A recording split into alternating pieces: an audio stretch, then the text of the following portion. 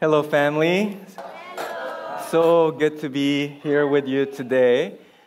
I don't know if you noticed this or not, but every time I come here, I don't come here too often, there's this sense of newness. I just feel like every time I come, this church is becoming newer, fresher. I don't know if it's the pictures today, but the walls are so clean.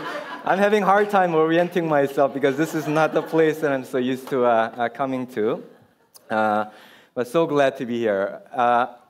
The church is still going through the series on Psalms, right? So anybody remember the last time I was here?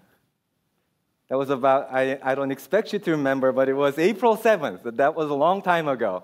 And I came to speak on 6 disciplines of righteousness.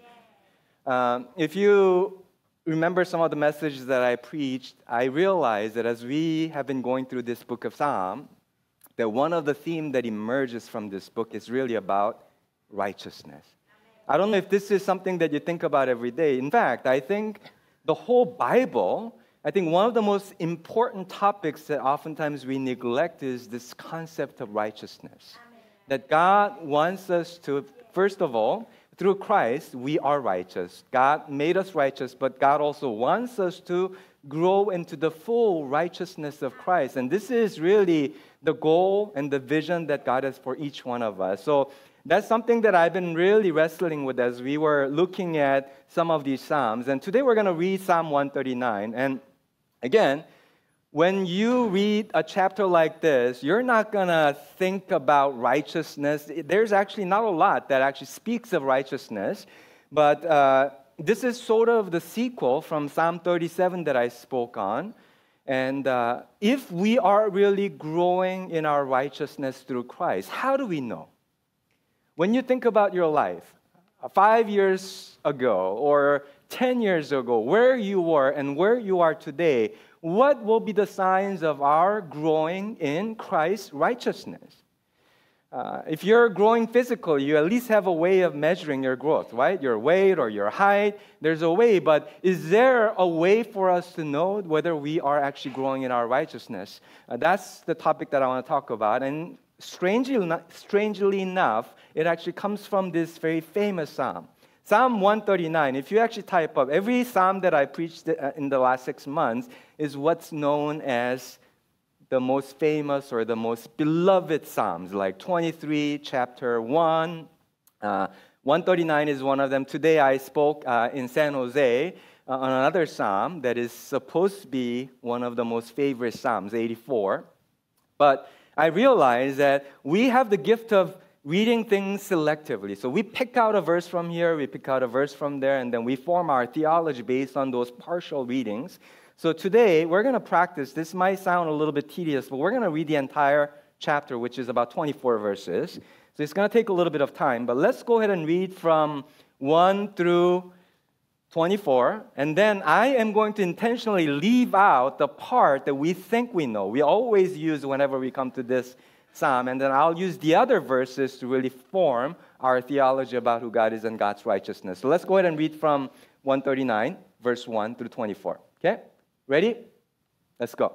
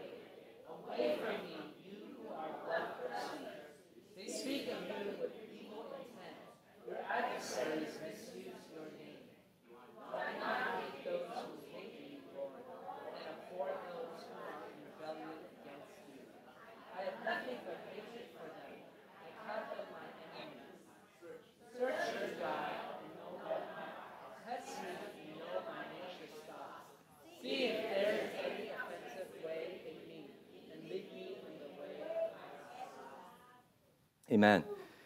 If you're like me, you may find it really difficult to find the theme of righteousness in this, maybe in the latter part. And especially like if you think about this famous psalm, the part that we love is the middle part, starting from verse 12.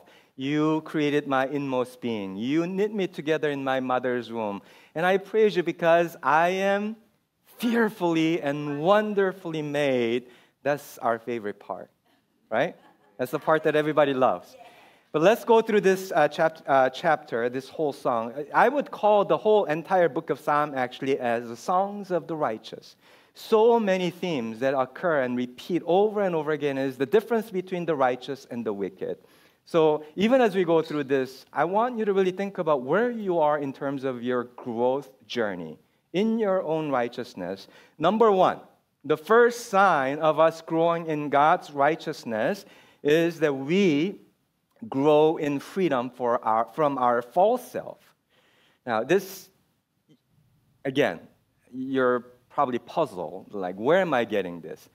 If I can just put it another way, I didn't have a time to edit this slide, but if I can maybe phrase this another way, if we are truly growing in our righteousness, another way to put this is that we grow in our awareness of our true self. Now, let me explain this to you. All of us, to a certain extent, we wrestle with two selves in us. That sounds really mental, right? Almost schizophrenic. There are two me's inside of me. But that's actually what God is trying to teach us, and that's what Psalmist is declaring. On the surface, if you read the Psalm, you're going to just think that this is all about God's omniscience. God is all-knowing. And the latter part is all about God's omnipresence. And then the last 3 verses or so is really about God's justice. And that's how most scholars will actually break down this psalm into those 3 parts. But there's something that is very, very personal here.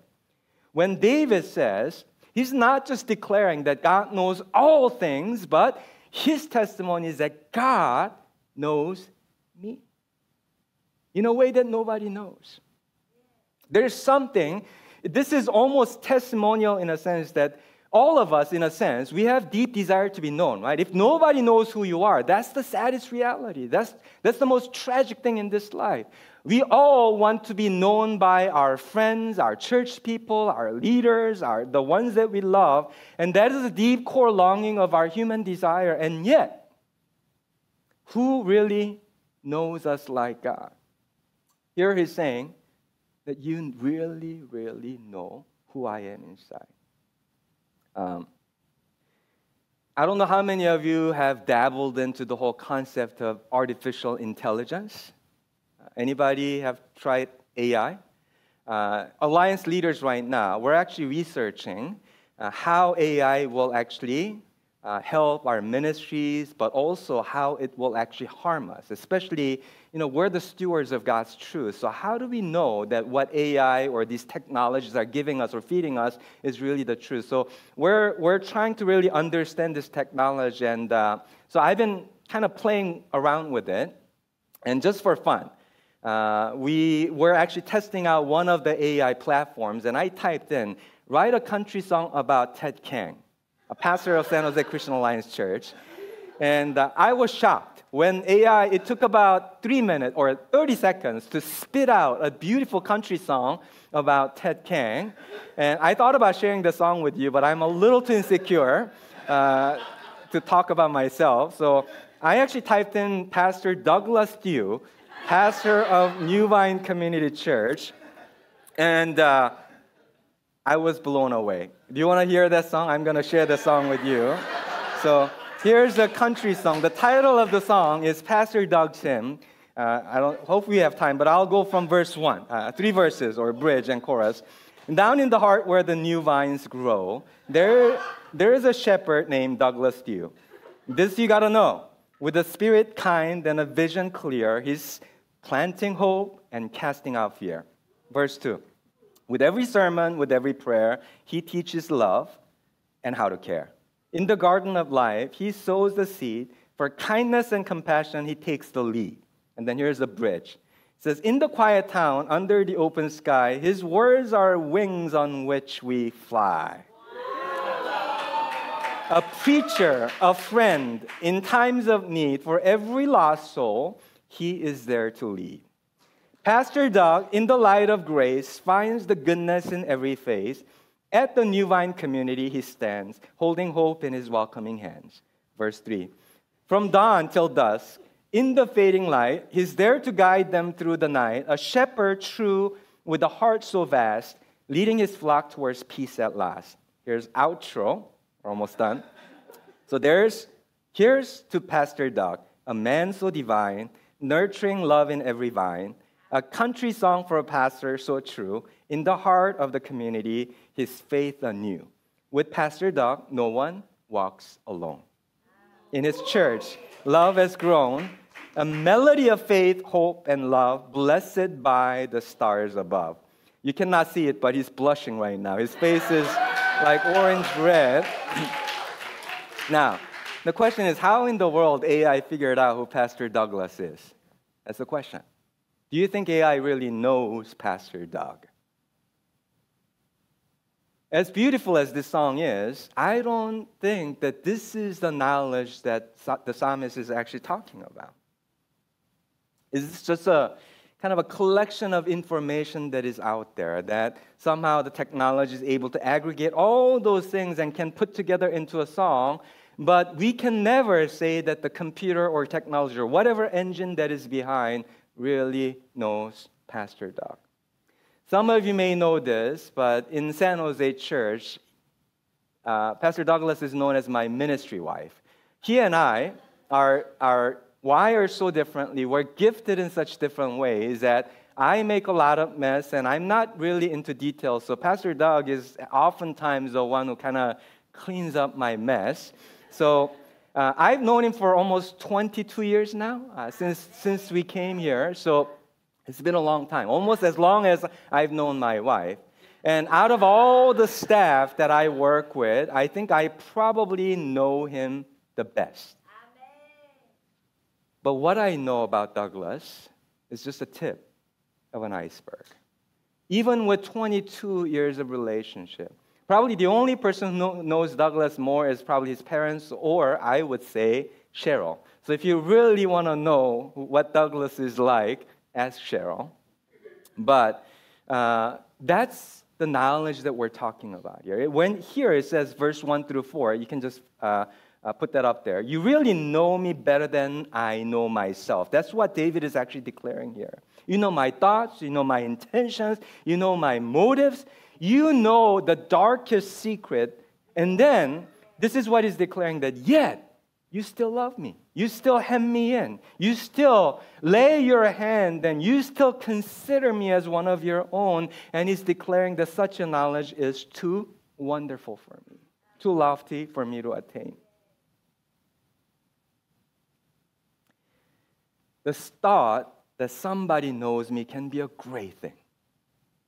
But it can also be a scary thing. Because once again, there are two selves, two different selves that we actually carry in us.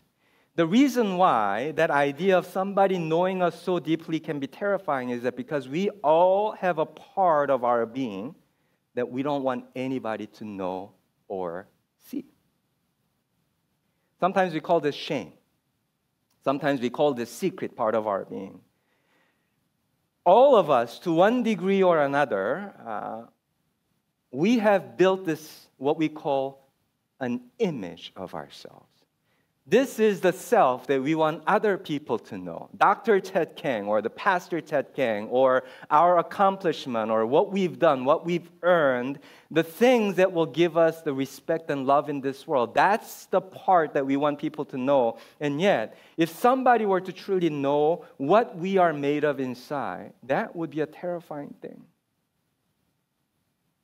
So, to cover up this true self that we struggle with, we create this public image. Oftentimes, we can call that a false self.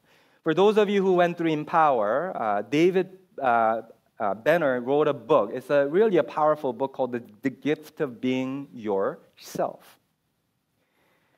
In this is what he calls. He calls this self or public image that we create, he calls it false self or pretend self. This is really more of what I would call a public or visible self. And for some of us, we actually convince ourselves that this pretend self is all of our true self. This is what we call a lack of self-awareness. That we think that this is who I am, and people see it, everybody knows it, but I am in denial. But David Benner makes this powerful quote. I want to share this. He says, the self that God persistently loves is not my prettied up or pretend self, but it's my actual self. So unless we begin to die to our self, this false self or visible self, and learn to embrace our true self, meaning that we become brutally honest with our own brokenness and our own darkness, we will never experience this freedom that David is talking about in Psalm 139. In fact, the sign of our growing in our righteousness is that our true self and our public self become just one. That's what we call congruence. That's what we call character. We're so concerned about how people would perceive us in public.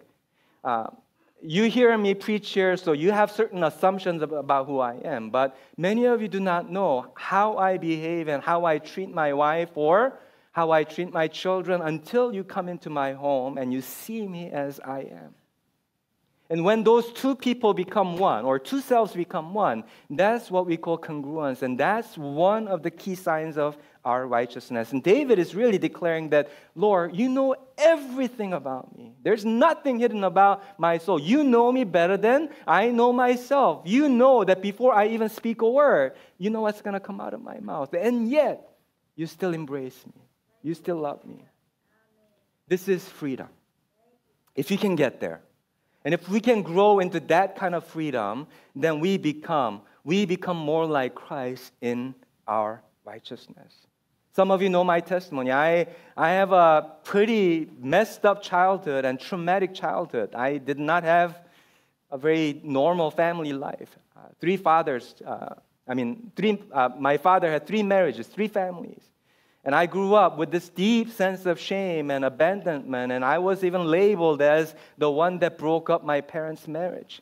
So I had this deep shame, and all throughout my life, I could be gracious to other people. I wanted to be known as a nice guy so that nobody can reject me. But I was so harsh on myself. All throughout my young adulthood, I became almost obsessive, perfectionistic performer. That I had to be so good at everything that I do, whether it's school, whether it's hobbies, or whatever I do, that I wanted to be the best at what I do. But that became a slavery in my life. No matter how good I become or what I do, I could never be gracious to myself. And so one day I was really struggling. I was literally looking at into the mirror, so disappointed in myself, because I was looking into my deep hidden soul. And the Holy Spirit really spoke to me, confronted me. That, Ted, you're so concerned about looking good than being good. You're more worried about looking righteous than being righteous. And then he began to really speak into my soul that the person that I love is just who you are at the core. It doesn't matter how broken you are. Until you come to embrace that self, then you'll never be free. Now, this sounds like one of those kind of a spiritual break. It is. But you know what is scary is that this is later in my ministry, meaning that this happened actually in the last decade.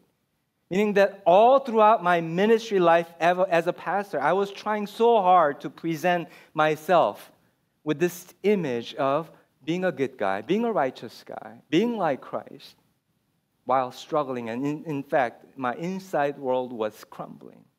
And it wasn't until I was able to embrace myself that I really began to grow in my maturity. So that's really the first lesson or first sign of us growing in God's righteousness. The second thing that David talks about here is that we also grow in our awareness of God's presence. Now, I'm going to share this another quote from a man named Richard Rohr, and I could get in trouble for doing this because he is a pretty controversial writer, and some of the things that he's written is considered universalism, but I think he's done a lot of profound work in spiritual formation. So I'm going to share this with a grain of salt, but listen to what he says here. He says, we cannot attain the presence of God. We are already totally in the presence of God. What's absent is our awareness.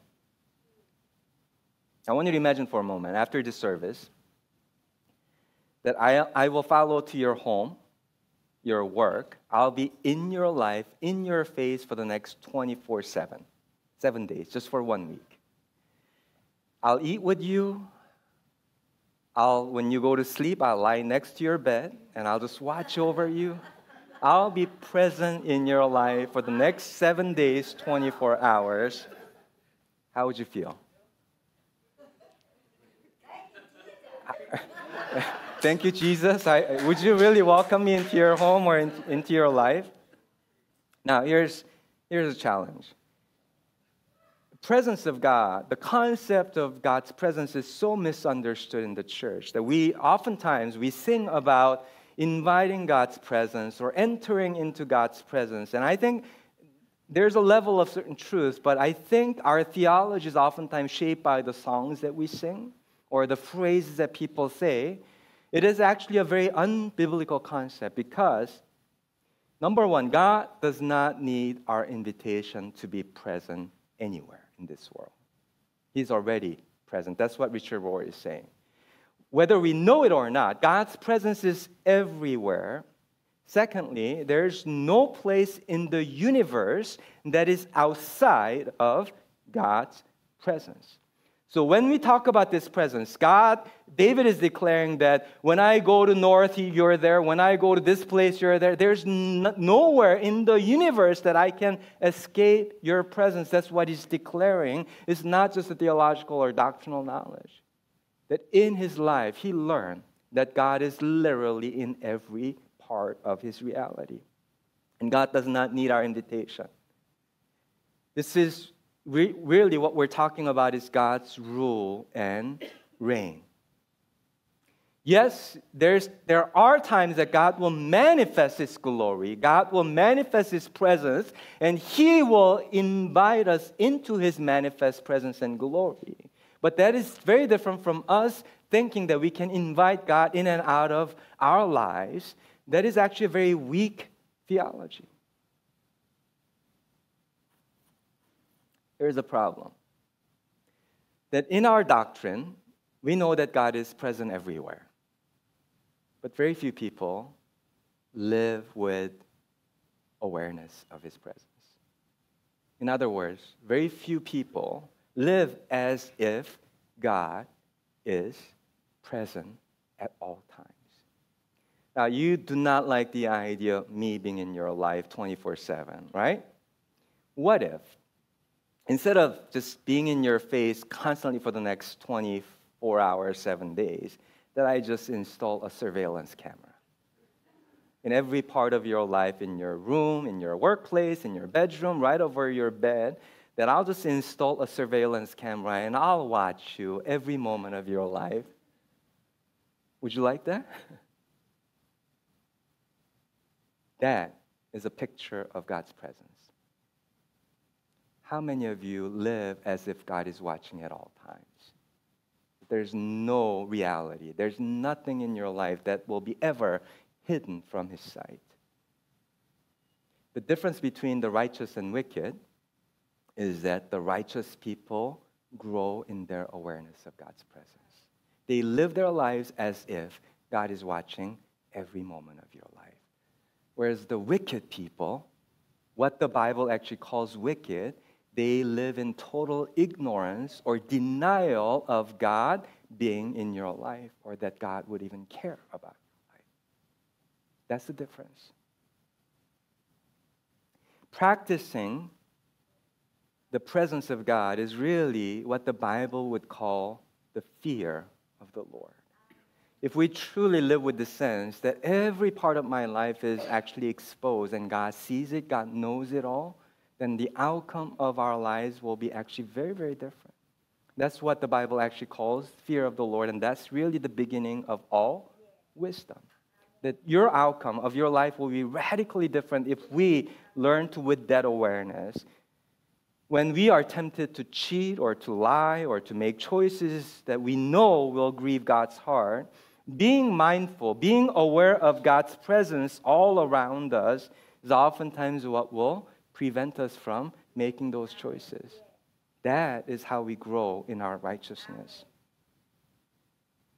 And this awareness that we're talking about, this awareness that David is talking about, you're everywhere, I cannot escape your presence, it only comes from the practice of daily walking with God when nobody's watching. I'm not just talking about when we come to church. Then it's easy for us to just project our image or our other self. But when you're alone, when you go home, and when nobody's watching, how you behave, what comes out of your mind and what comes out of your thought is really your true self. And that if you can train your mind to really understand that God is there, I will even go one step further. I'm practicing this, but this has really helped me. The Bible doesn't just talk about the presence of God. There's in Hebrews chapter 12, that there's another picture that can be terrifying for some of us. Now, there's this one verse that says that there's a cloud of witnesses that are cheering for us. Now, the question is it 24/7 or when we are only winning or doing well? When do you think they're watching us and cheering for us that we will finish our race? It's not just when we are doing well. I think there's a reality that we do not understand, that it's not just God who's watching us, but there's a cloud of witnesses that are also participating and cheering for us, watching us, so that we will finish the race well. And that all of us at one point will have to give an account of our life before the Lord. And so if we live with that mindset, once again, think about how different, how radically different our lives will be if we live with that awareness. I'm going to have to speed up a little bit. Here's a third point. How do we know that if we're growing in righteousness, we grow in our hatred towards evil? Or another way to put it is we also grow in our hunger for God's righteousness. Now that sounds a little bit paradoxical, because if we grow in our righteousness for God, or righteousness of God, we grow in our hunger for more of God's righteousness. Yes, exactly. And another way to look at it is that we also grow in our hatred towards evil. Verse 19 through 21. Do we have that? Can we just read that last part? 19. Away from me, you who are bloodthirsty, they speak of you with evil intent. Your adversaries misuse your name. Do not hate those who hate you, Lord, and abhor those who are in rebellion against you. Now, this is a little bit problematic. It's controversial because it doesn't really belong to the rest of the chapter. If you put everything together, it seems like this is like, where is this really coming from? David is talking about how wonderfully and fearfully he's made. That how God has put together his inmost being, and then he's praising him, and all of a sudden he's saying that I hate not only evil around the world, but I hate the wicked people. I hate evildoers. It sounds like, if you just read on, it sounds like David is also accusing God of overlooking injustice. Or it sounds like he's complaining about God's enemies, that how God actually just overlooks the evil or the evildoers.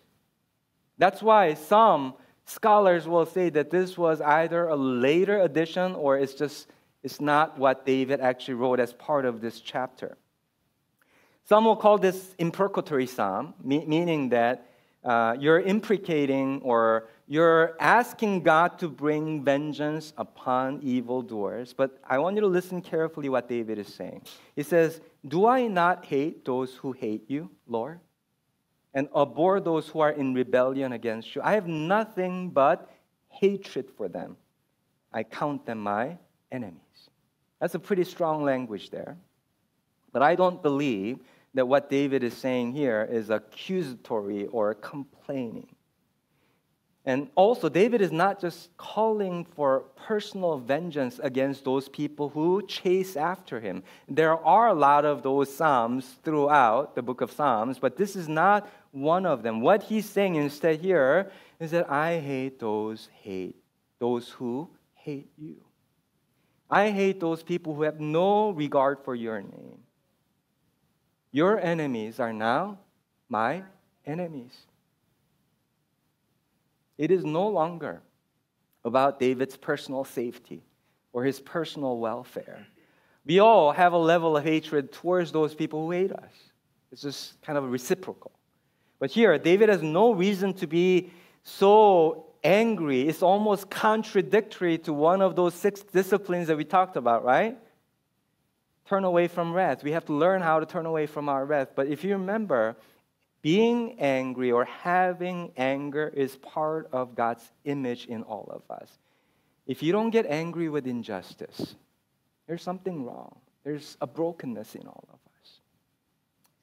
See, what David is declaring here is also very, very relevant. We live in a cultural moment where tolerance has become one of the highest virtues. Talk to young people. I have this conversation with our girls all the time over our dinner table.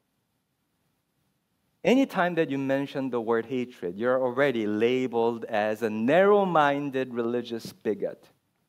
You cannot talk about righteous and wicked.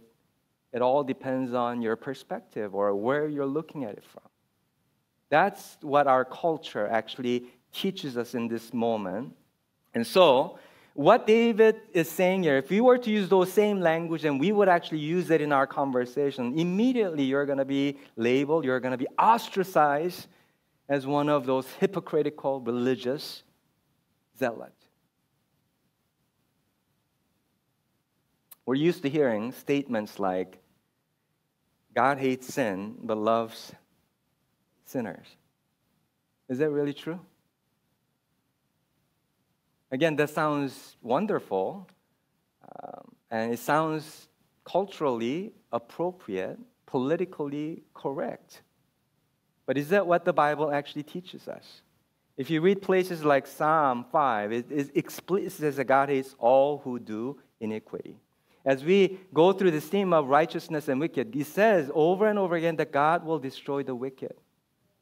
Now, if you think that God only hates sin of the people and loves the sinners, how can that same God create a place called hell where all the sinners, all the wicked people will be actually sent into? God has compassion. God has mercy. God is gracious. God still yearns for the sinners to return to Him. And that's why He sent His Son, Jesus Christ, into this world. And that's why we need to preach this gospel. To hold that to ourselves is probably one of the greatest selfishness that God will also hold us accountable to. And yet, there's no concept anywhere in the Bible where that God will overlook sin or wickedness in this world. There is a time of judgment, and that is part of the gospel that we must preach. The question is that instead of talking about the world and the sinners, I want us to really ask ourselves, has there been a sign of us growing in our hatred towards evil? Anything that is unjust. What God is saying and what the psalmist is really declaring is that God's people cannot be neutral towards evil. The true sign of us growing in righteousness is that we also grow in our hatred towards anything that stands against God's righteousness. I believe that we are where we are today. Christianity is under scrutiny because we made it all about our personal welfare and our happiness and our prosperity over the righteousness of God, over justice. So our rhetoric in the church is just more of a rhetoric. That's what it is. The people do not really show the sign of true righteousness being lived out by Christians in this world. Look carefully how David ends this lament. And that's how we're going to end this study. If Psalm 139 ended with verse 22, it would really lead us to some form of self-righteousness. But all his anger that he expresses in these few verses actually eventually turns inward. And this is how he ends this psalm. It says, "Search me, O God, and know my heart. Test me and know my anxious thoughts. See if there's any offensive way in me, and lead me in the way of everlasting." Here's a statement that really shows what it means to grow in our righteousness. It's a posture of humility. It's a posture of inward look, that we're constantly examining how we are living our lives. And all that hatred towards evil and injustice has to first come from within ourselves. This is really the ultimate sign of our righteousness. So it's really appropriate that we come to this wonderful table of the Lord today. I want you to really take a moment. Because as we take this bread and as we drink from this cup, once again, it probably highlights one of the most beautiful metaphor or beautiful reality of what it means to be God's people, is that we are in union. We live in union with Christ. That when we take that bread, I explained this to our San Jose people, that in the Alliance, communion is sacramental, meaning that it's a means of grace. It's a way for us to experience God's grace, His forgiveness, His healing. There's something that will happen as we partake in this. But before we do that, let us examine ourselves. Take a moment. Whether you are struggling, trying to build this false self or pretend self, or even in this moment, are you really able to embrace your true self that only God sees and knows? And are you able to embrace that self and come before the Lord as we partake in this communion? How aware are you of God's presence in your life, His activity in your life? Now, it's a little easier in the church because we feel like God's presence is stronger here. It is no longer stronger here in this room than when you walk outside or when you go back to your house, when you go to your home, your workplace, when you're playing pickleball in your court. I've been playing pickleball lately. Wherever you are, we represent Christ and God's presence is there. The last thing that I want you to really think about is, do you sense in yourself there's this growth or growing in your hatred towards evil or injustice? Or another way to put it is, are you hungering for God's righteousness? Do you care about what goes on around us? What is happening in the lives of people? Ask the Lord to search your heart. Test your anxious thoughts. And let's come before the table. And let's enter into this great gift that God made available to us, that is to enter into union with Christ as we eat this bread and as we drink from His cup. Jesus, we know that you are here, and we thank you, Lord, for your presence today. Father, we pray, Lord, that these words that we have just sung would not be mere words or even lies. But Jesus, we pray that we would really desire for you. That Jesus, you would be all that we want. You would be all that we desire. Lord, it would not be the pursuit of things in this life. It would not be pursuit of things materially or even pursuit of things financially or academically. But Jesus, that you would draw us near to you. That in fact, God, we would desire for righteousness' sake, that we would desire to be righteous people, that we would hate evil, that we would desire to be in your presence, that we would desire for your kingdom to be here. Jesus, that we would desire for more of you each day. So, Father, we thank you for that reminder, for that invitation, that Jesus, we want to be drawn closer to you, that all we want is you and your righteousness. God, forgive us if that is not our desire.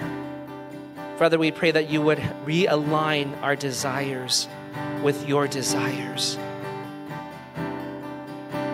to want only you, to in fact seek after righteousness each day. So Father, we ask, God, that you would come now. Holy Spirit, that you would clothe us with your righteousness, not because of anything that we could ever do, but because you declare us righteous, and that we would live righteous lives each day, that from the youngest to the oldest here at New Vine, that God, you would clothe us with your righteousness, with those right robes of righteousness for the saints. Father, we receive your robes, we receive your righteousness, and we ask, God, that you would cause us to live righteous and holy lives for your glory and for your sake. Jesus, we thank you for your goodness. We thank you for your kindness. We thank you, Jesus, for your presence here now. For we ask this all in the mighty and powerful name of Jesus. Amen.